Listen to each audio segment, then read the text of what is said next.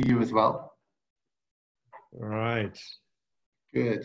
We have a few others on the call, I see. Yes, we have Erik on the call and a couple of my other colleagues. Okay, excellent. We'll just give the other guys a few minutes to pop in and then we'll... Yeah.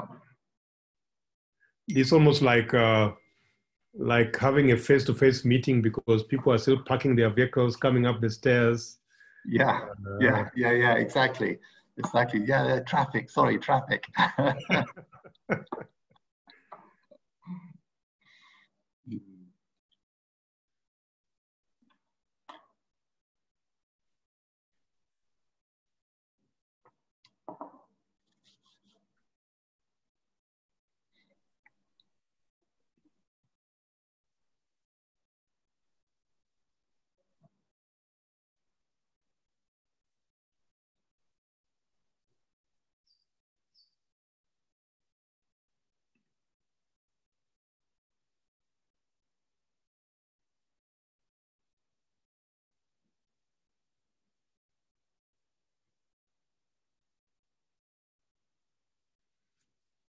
Hi, Dr. Churchill. You are muted, I can't hear you. Can you unmute? Hi, you can hear me now? Yes, I can hear you now. How are you? I'm good, I'm good. I haven't seen you in quite a while. It's nice to, No, it's nice to see you here. Just delivery managed through the crisis that occurred then, and then brought some of that into our current COVID situation, and just to see whether things have changed, whether things are still being handled in the same way. So we had an interesting discussion then with the participants, and I'm looking forward to today's discussion as well, where we are discussing the subject of business resilience and how organizations will change to survive post-COVID-19. Today, we want to be more forward-looking, given that we've been in this space now for the last 3 months or so. And so we want to look at how organizations are preparing for the future. In this webinar today, I'm joined by two of my colleagues, Erik van der Dussen, who is one of our associates at the leadership group, specifically our expert in strategy and scenario planning, and Dr. Percy Opio, who is our expert in leadership and ICT transformation. And we shall be sharing the first half hour of this presentation, and thereafter we shall open it up for a discussion and to hear your views and experiences as well. Just by way of housekeeping, would like to invite you to use the chat box as much as possible to post your comments and any questions or observations that you may have, so that we can talk to those during the course of this meeting as well. And we will also be running a couple of polls during the course of this meeting, and we shall invite you to participate in those at the right time. When you're not speaking, please mute your mics so that we don't get distracted by other sounds, but you may leave your videos on unless they're impacting your connectivity. So once again, welcome from the leadership group. My name is Oduor Otieno. At the leadership group, we offer a number of services which are listed on the right-hand side of your screen. Executive coaching and mentorship, business advisory, which includes strategy, development, as well as support for strategy implementation, change management, governance and board practice, as well as leadership facilitation. And outside of COVID environment, you can find us in Western Heights, in Westlands. We haven't actually worked from there over the last 3 months or so. We've been working from home, all of us. Erik is currently in France, and he'll be joining us from there, the beauty of technology. At the leadership group, our mission is all around delivering cutting-edge leadership development programs for our clients, making leadership a continuous journey of stewardship. We do believe truly that without the right kind of leadership, then organizations and countries cannot develop and move forward. And our core values include the value around collaboration. We believe a lot in partnerships. And this is particularly important at this time that we are dealing with the COVID pandemic, where organizations are realizing that you need to reach out to more and more partners, and that alone you may not be able to survive. Today's session is going to explore leadership challenges post-COVID, to think through how to prepare for strategic change in the future and the digital agenda post-COVID-19.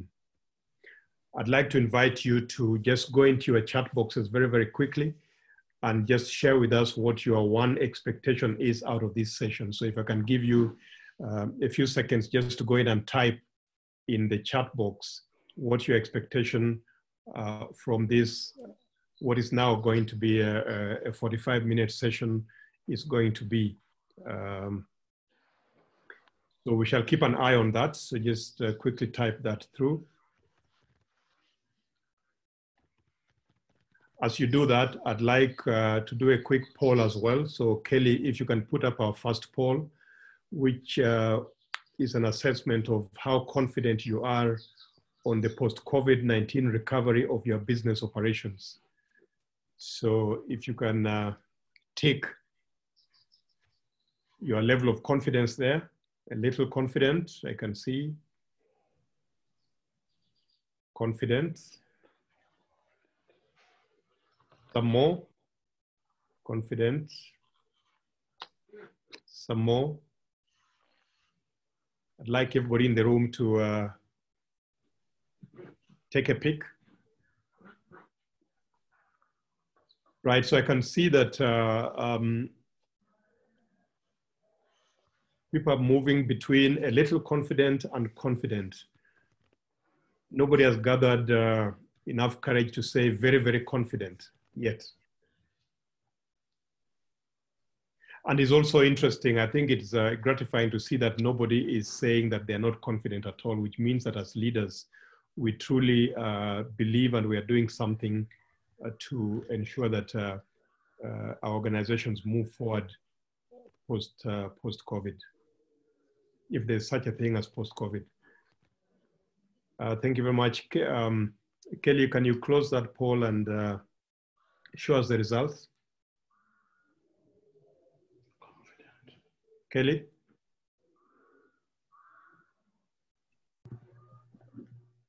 All right. So 71% of us are confident, 29% are a little confident. So thank you very much for sharing that.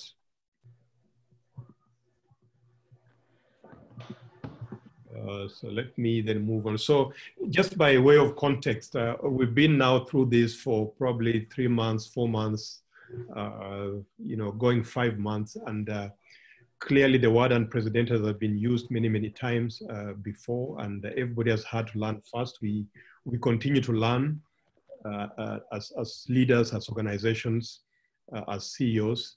We recognize the fact that the economies are down, and the predictions around economic growth rates are in the negatives. If we look at our own country, Kenya, from original very optimistic rates of about 6% plus, we are now very close to the 1% level from government predictions.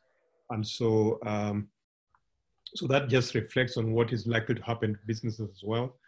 We've now moved from the initial shock, the initial inertia that accompanied the announcements around COVID, and we are thinking very much about how to respond and how to move into the era beyond COVID-19. The crisis management teams and business continuity programs that were set are still in place, but these have now matured, as we all know, and looking very much at how to rebound. One thing that is important, that I hear from the different organizations that interact with, is very much around strategic plans and strategies being out, looking at probably 1 to 3 years, and people are looking much more around shorter term strategies, even as they think about the future.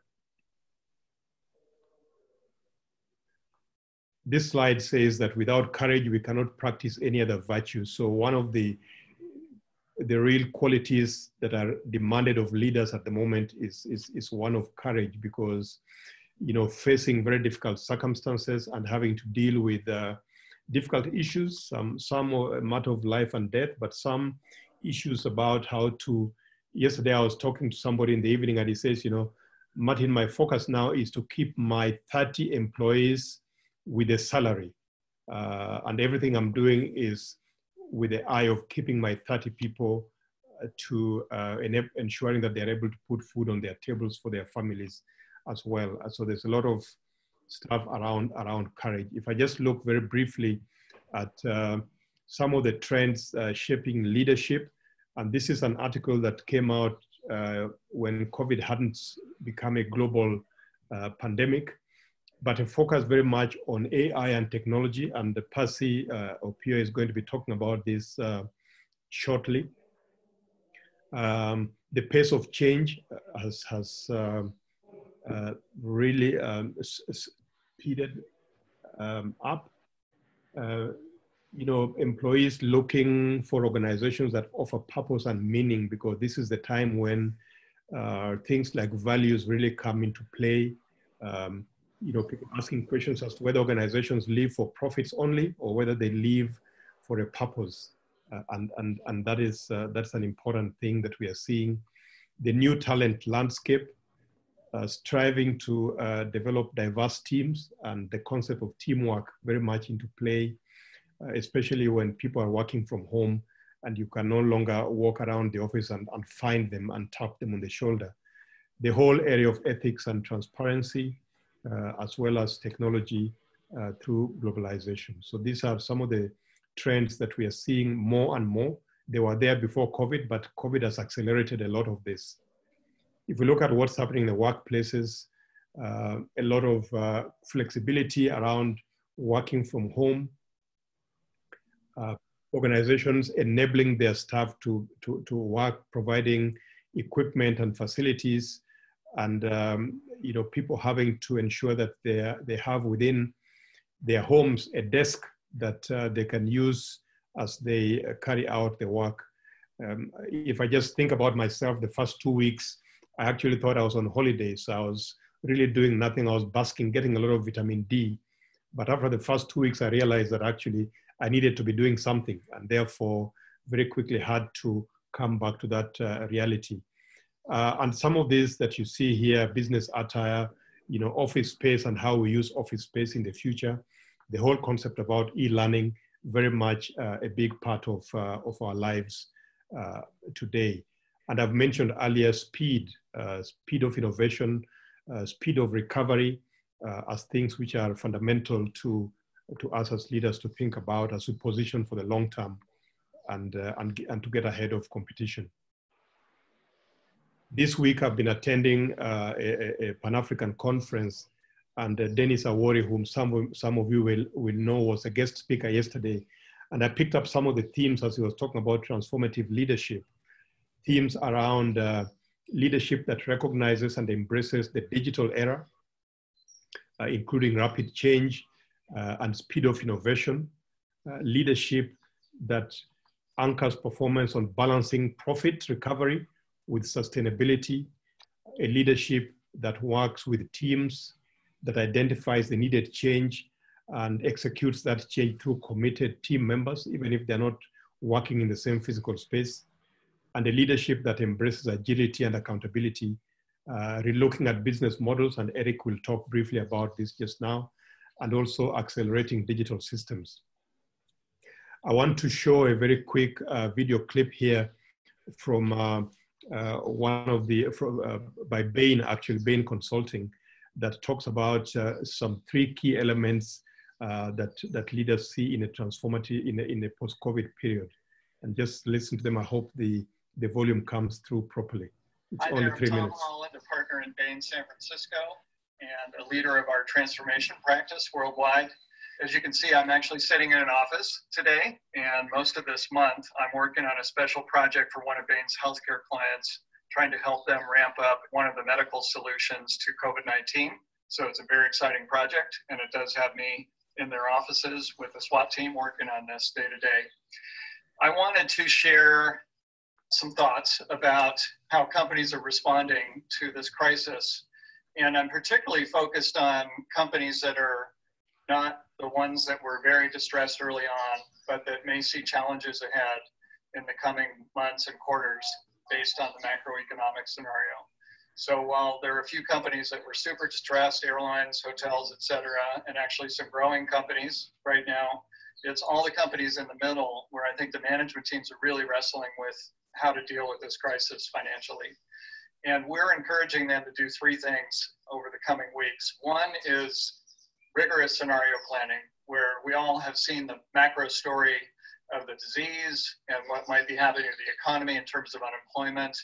And we're really encouraging companies to take those possible macro scenarios, which we believe will be ongoing for quarters. It'll take many quarters probably to recover from just where we are today economically, and run those through your business and think about what that's going to do to your demand, your revenue line, and not to try to pick a point estimate. It's impossible to do that in the environment we're in, but rather to think about scenarios that are wide-ranging and include fairly distressed down situations that would be depressed demand for many quarters, but run those through your P&L, your cash model, and really think about point two, what actions do we need to take, not just today, but what might we need to be ready for the next 9 months, and a cascaded, if you will, set of possible actions to manage your cost line, manage your P&L, and for businesses that get distressed, manage your cash and liquidity.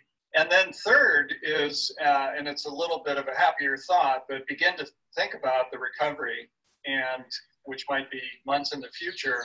But as you begin to see demand recover in your business, what are the things that have changed during this crisis, this downturn, that really could be leading you to new ways of working in the future? And so I'm thinking about things like knowing that most of your employees are able to work remote unless they're operationally hands-on. Do we need all the real estate we have? Thinking about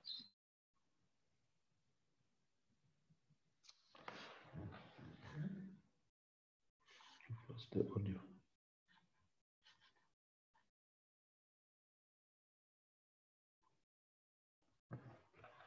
downturn and the recovery, and think about what you want your business to look like a year from today. So those are my thoughts, and I hope each of you is doing the best you can and doing well in this time period. Thanks. So thank you very much. I would now like to invite Erik. We'll come back to reflect on that video clip later, but Erik, would you like to come on and to share your screen? If you could unmute, Erik.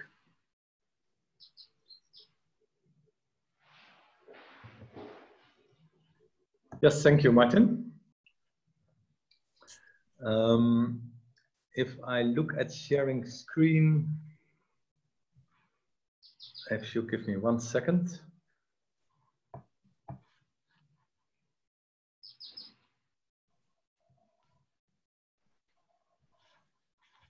A bit of challenge here. Shall I put back mine, Erik? If you give me 1 second.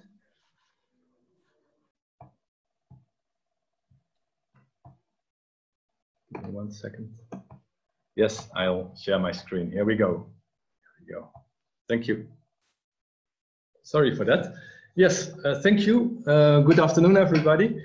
I was really looking forward to this session because every day we feel and we live and we work in this new reality, and people are struggling with so many things. There's also a lot published. There are a lot of webinars about it, and what intrigues me actually is when we're all through this, when this is all done, what will have changed?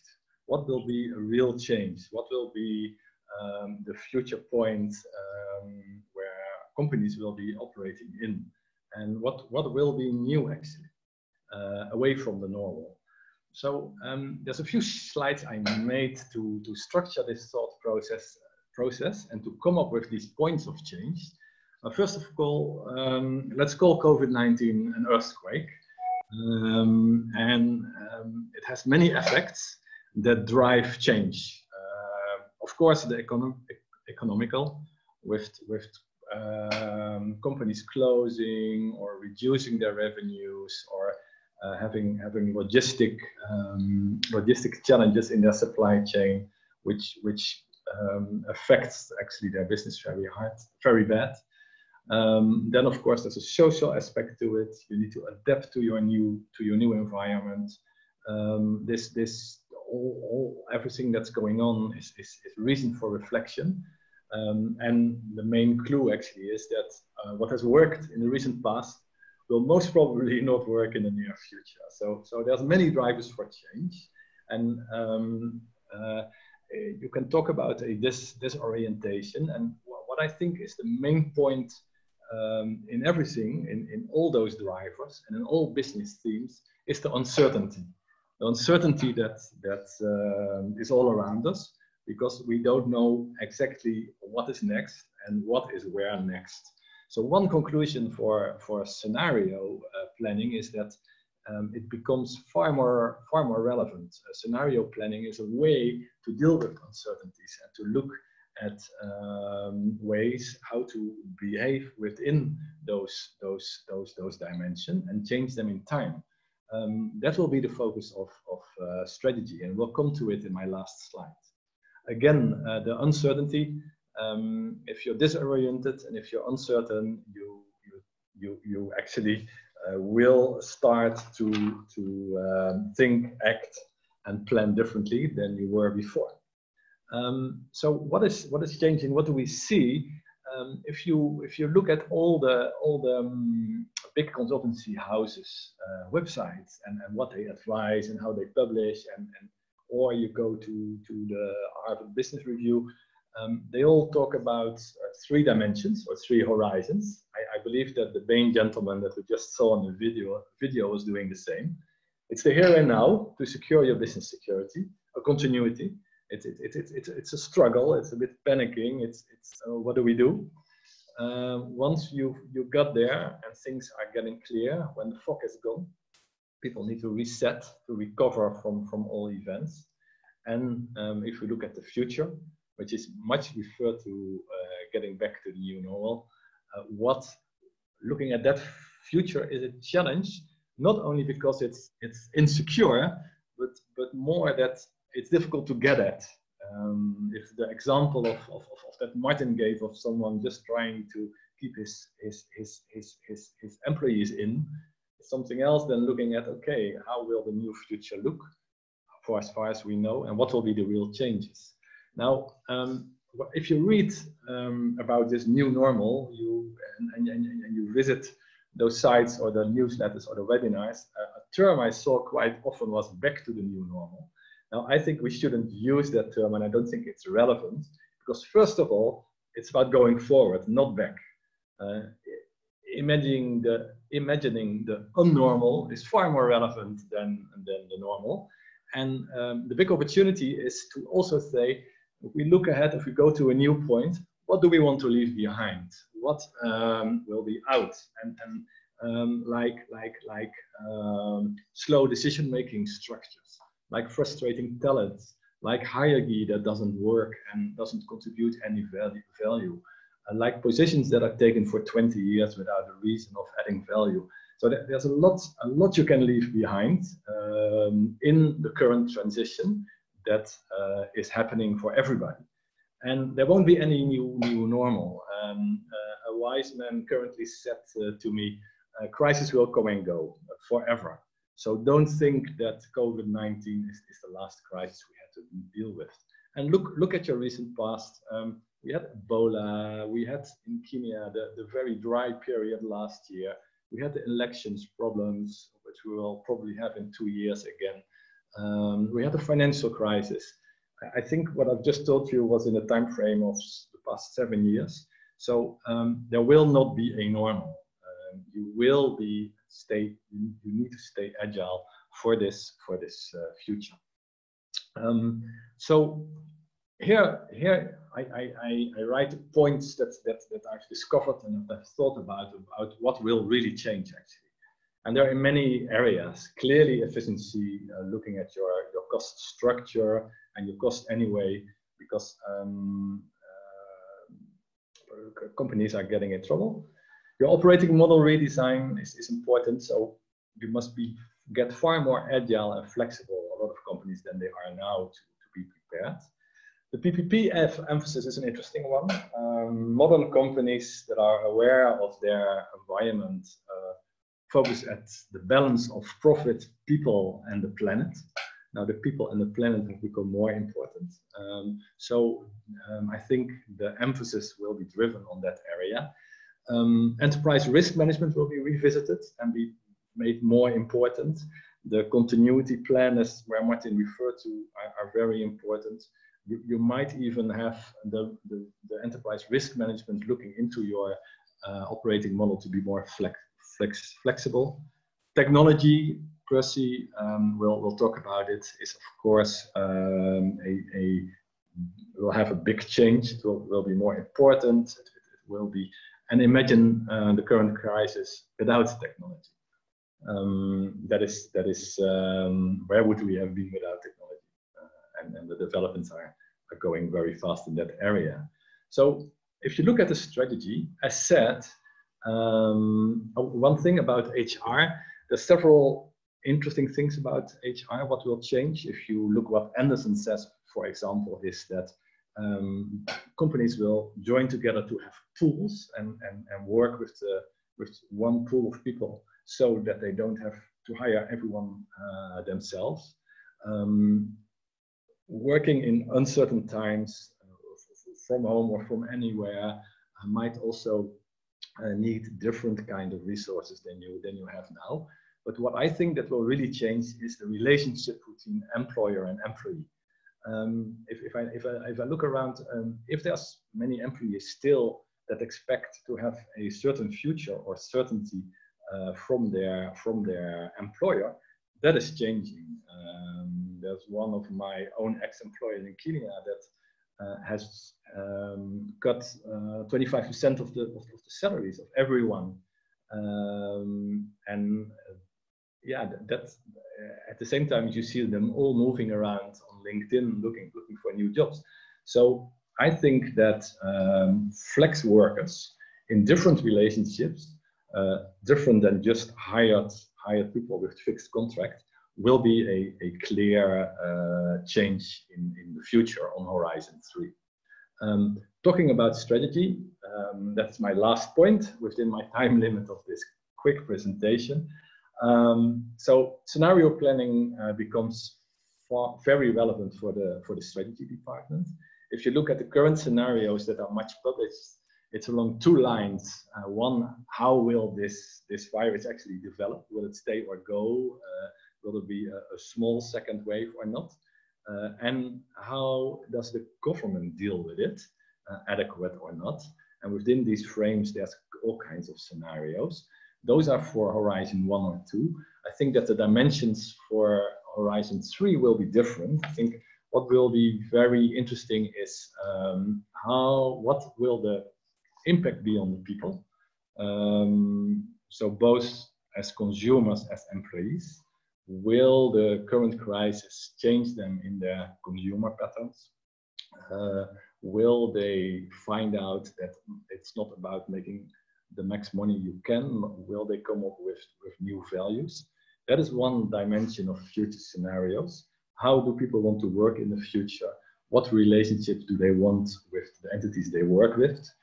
I think that is one thing we really need to look at. And the other scenario will, of course, be the globalization. I mean, what effect will the COVID have on the globalization? Because it might be that production and work and other things will get far more within country borders than crossing it. And if you take those two together, economies might be smaller, and which if people might be happy with other things than just money or prestige or status, and that might also really tune the purpose of companies. So there's several dimensions to look at that strategy and scenario planning, but that will be the key for future scenario planning. And in the end, it's a much used quote from Charles Darwin, but it's all about to be responsive to change. That is so much emphasis now. Every company is feeling it each day, and again, if we don't think about going back, but going forward to get responsive to change, there's a lot of things we can leave behind. And I hope that will inspire everyone here present in the webinar, Martin. Thank you very much, Erik, for that. Let me just come back to, as I welcome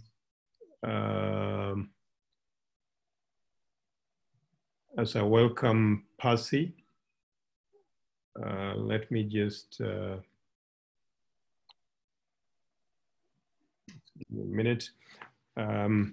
Kelly, I'd like you to put up your that poll and then just get a sense from the participants here around their strategy processes. How much will the way strategies developed and implemented in your company change in the post-COVID-19 period? We use the word post-COVID period, but we are actually not sure whether there's a post-COVID period significantly. So just take the one that best describes what your strategy processes are going to be like. I can see a lot of scores for significantly and somewhat.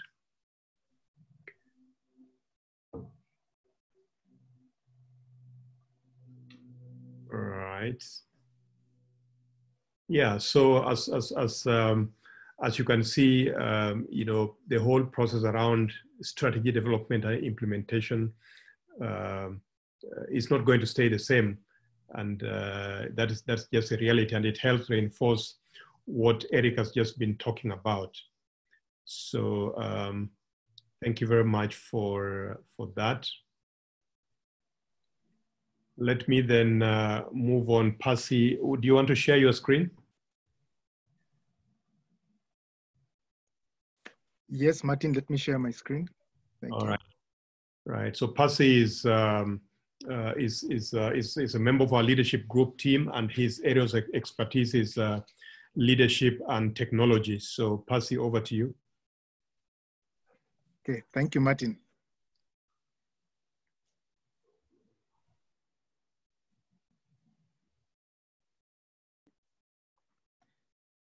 Thank you, and I want to start from this slide. This is an analysis that was done by Blake Morgan on the current customer experience mindset as a result of COVID-19. And they came up with 7 issues that customers are actually going through right now. The first one is we're in a traumatized society. We're all traumatized because of COVID. The containments, the fact that we are unable to go about business the way we are used to. There's anxiety and emotional impact just because people are staying at home, not interacting.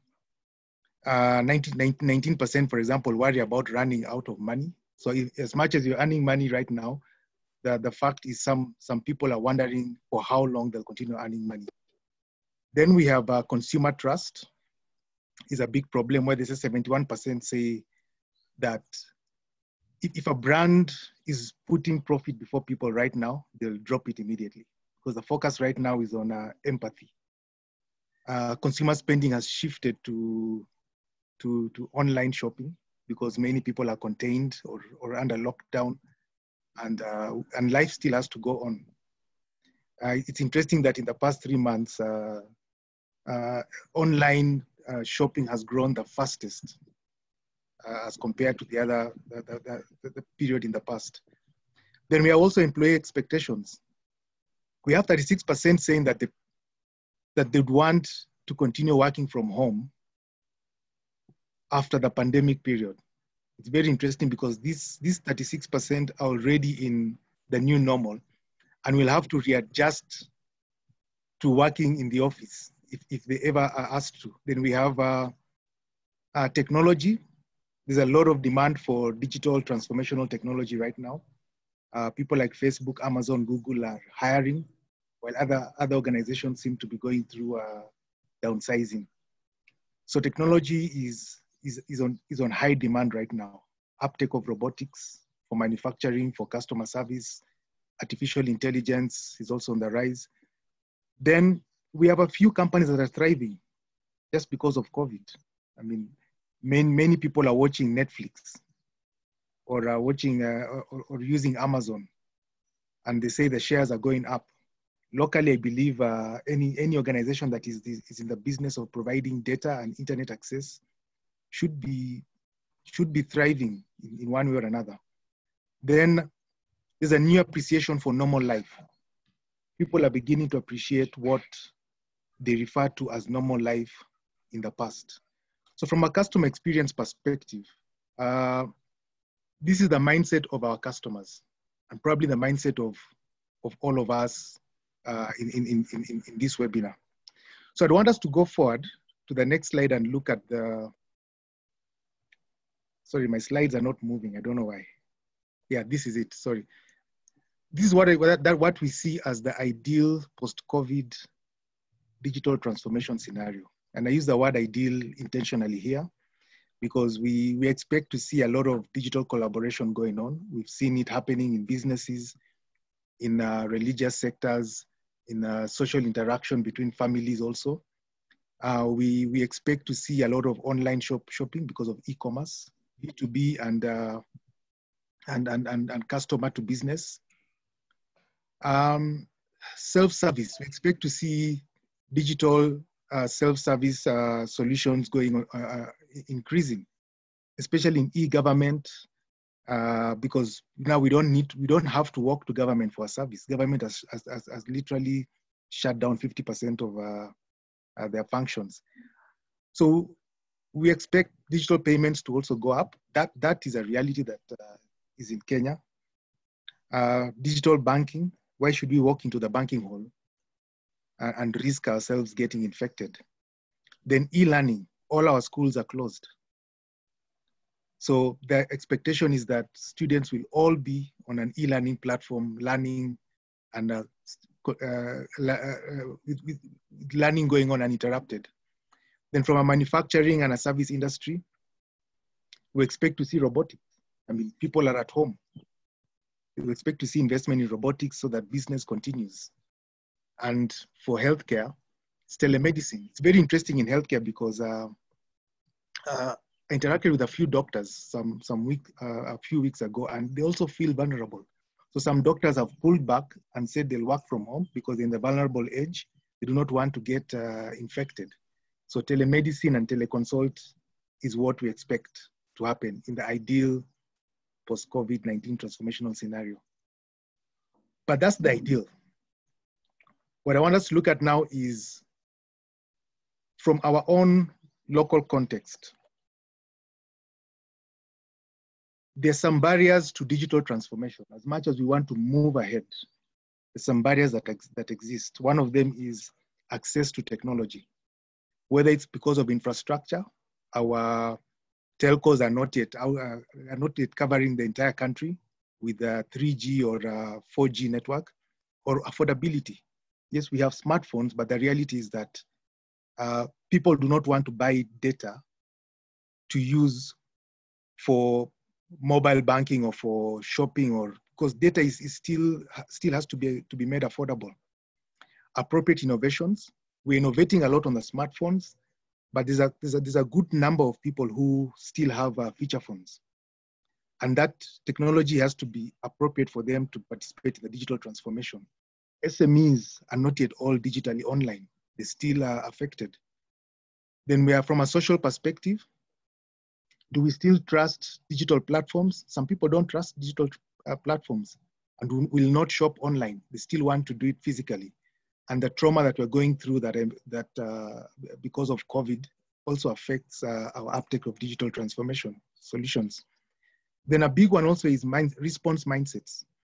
Many organizations are implementing solutions as a response to COVID-19, which is short-term, as opposed to being as a strategic response with a long-term focus.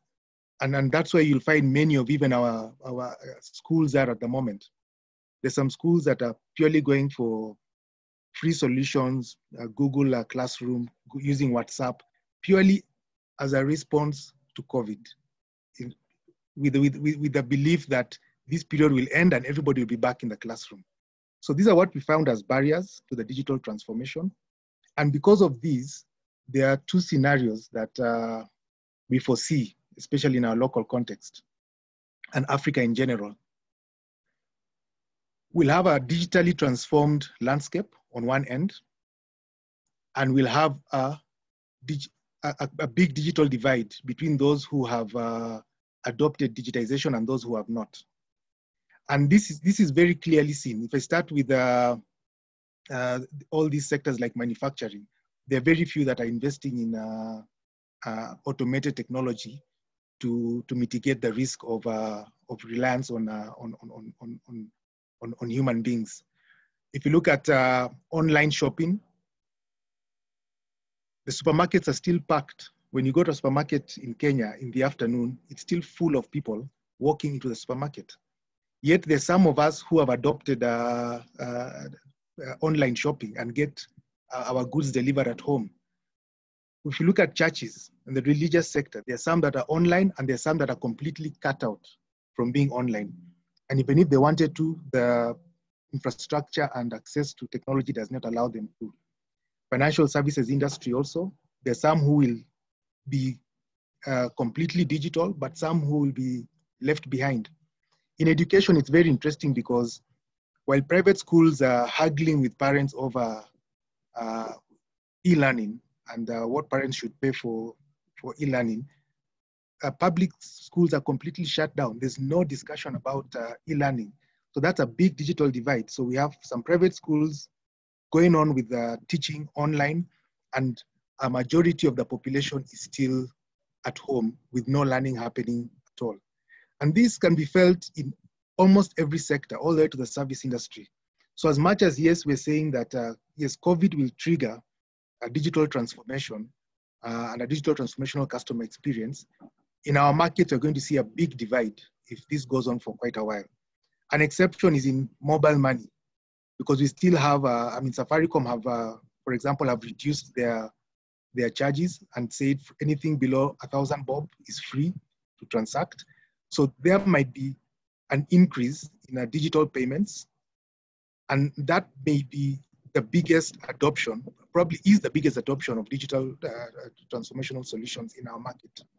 So from an opportunistic perspective, organizations that have customers like who are SMEs, for example, the financial services sector, it's an opportunity to bring SMEs on board with digital platforms and interconnect their networks through an e-commerce platform.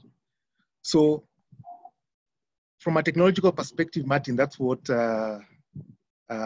we foresee going forward. Thank you very much, Percy. That's really interesting, especially when you spoke about education and public schools there. That really brought it home, that digital divide, that some children are in school, whereas the vast majority of students are actually at home because there's no enabling technology and framework for that. So that is quite a state there, which should really concern us. Let's as we come towards the open session now, I just want you to go into the chat box, and in one line, just record there what change digital transformation is bringing to the way you deliver to your customers. If you could just go in there and scribble what change digital transformation is bringing to the way you deliver to your customers. I know that in the audience, we've got a number of people in the hospitality industry. We've got a number of people in the strategy space. We've got a number of people in the education space. If you can go into the chat box and just write a sentence there about how digital transformation is changing the way you deliver to your customers.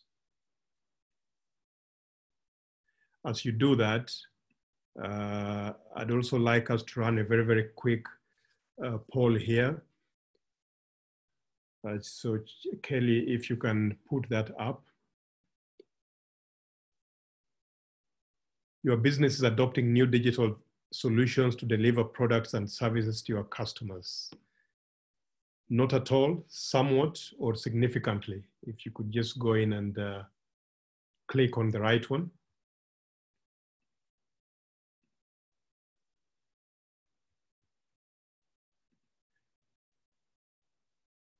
All right. So again, we can see here that your businesses, by and large, are adopting new digital solutions. You can see 100%. There's nobody who is being left behind here. That's because of some of the realities that have been talked about by both Percy and Erik. So thank you, Kelly. You can close that.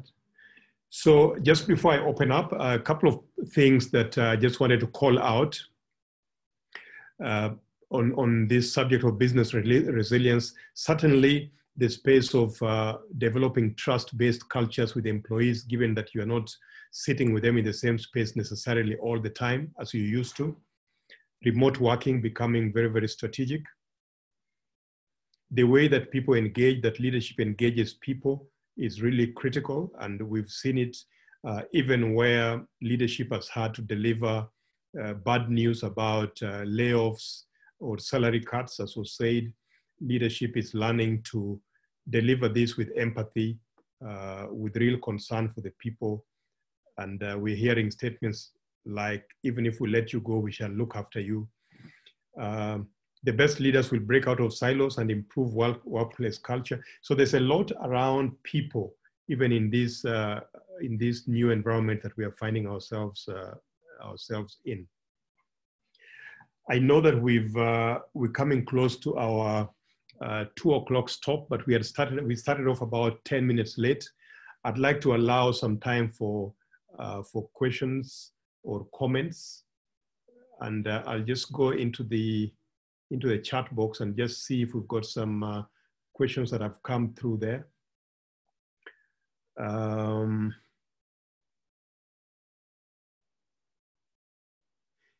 Yeah, so Ashton is asking, how do we create culture and organizational vitality without face-to-face? I'd like, what comes to the top of my mind here really is that, as Erik said, things have moved on, and therefore creativity in developing new ways of mimicking face-to-face. So we're on this webinar, for example, we can see one another, we can adopt practices which ensure that every day we are checking in or checking out of our staff, having very regular conversations, and just ensuring that even though they are working remotely, we are still connected through the ways that we develop. And if I just take an example of the leadership group, which is the company that is running this webinar now, prior to COVID, we really were in the same space, and we're not really concerned about having regular team meetings, etc., because I could walk around and see everybody and talk to them in their work spaces. Today, we've got very, very regular interactions on Zoom. Every week, every day, we are calling on one another, checking you know, how we are doing health-wise. You know, Kelly had a birthday yesterday, and we're all celebrating her birthday, although we're not in the same face-to-face place. So I guess it just calls for social interactions in a different way than where we have been before. I saw a question here earlier on, which was talking about, again from Ashton, how do you see flex working being possible in countries with restrictive employment legislation or strong unions? Erik, I don't know if if you can make any comment on this particular one. Yes, I can. It's a good point, Ashton, and it will indeed be very different per continent and per country. I do think it will happen. Actually, when actually it was at the end of last century when internet was coming up and e-commerce and everything, it was already predicted that employee-employer relations will change. I still think that it will be fast-tracked with the current situation and following, because the employer can offer less and less value to the employee. So the employee will be stronger and the relation will become looser, less, as in less fixed. And yeah, with a lot of changes, especially you have seen the same in technology, the government and legislation and unions are not the most visionary and will follow and will slow things down. But my prediction is that these relationships and the flex working and employees adding value, also being more self-aware and seeing more options as a result of the current earthquake, will be encouraged. Thanks, thanks, Erik. In the chat box, there's a number of other comments, and a lot of it is really around this working from home and the impact of technology. So just going back to the topic of today's webinar, which is around business resilience, it is indeed true that part of the resilience of business is going to be very much dependent on the way that organizations and leaders like yourselves focus on the people side of your businesses, even as you digitize, you know, how you're looking after the people that remain. And again, as we said earlier, acceleration of the digital journey and innovation. Let me pause there. If anybody has got any final closing words that you want to share with us before we close. I'm just checking in the chat box again. If not, then I'd like you to take our final poll today, which is how do you rate the content and delivery of this webinar? If you can go, Kelly, if you can put that up. And if you can quickly tick your choice there. Satisfactory, good,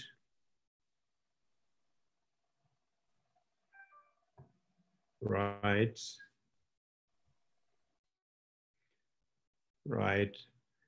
great. So thank you very much.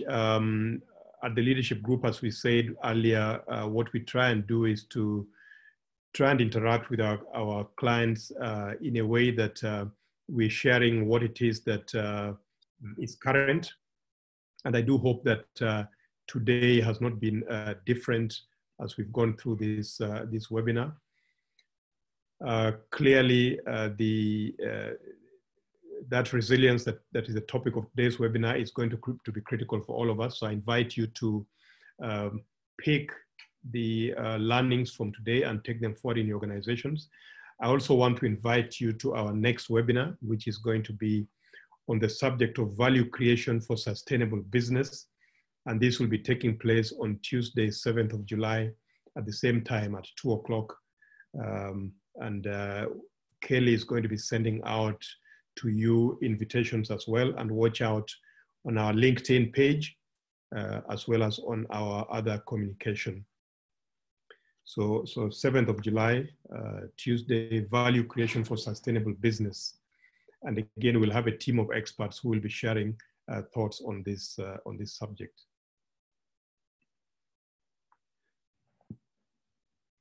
So that, and again, I'm being reminded that we shall share with you materials from this webinar today so that you can continue to reflect on them even as you continue with your business.